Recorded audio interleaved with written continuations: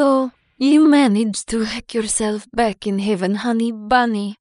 I am very happy to see a familiar face. Heaven was such a paradise before the mess.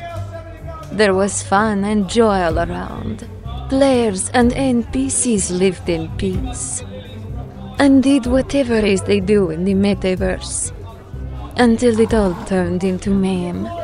Dear inhabitants of Haven, if you notice any unusual activities from an NPC, please report ASAP to the Virtual Enforcement Agency. The ZNPC virus seems unstoppable.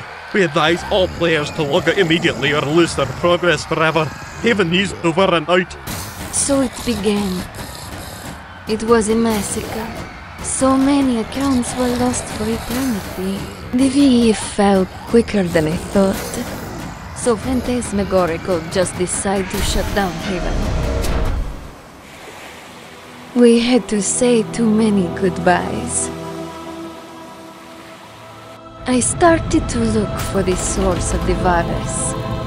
I went to every world of Haven, to the end of the known virtual universe, and even beyond, only to find no trace of it.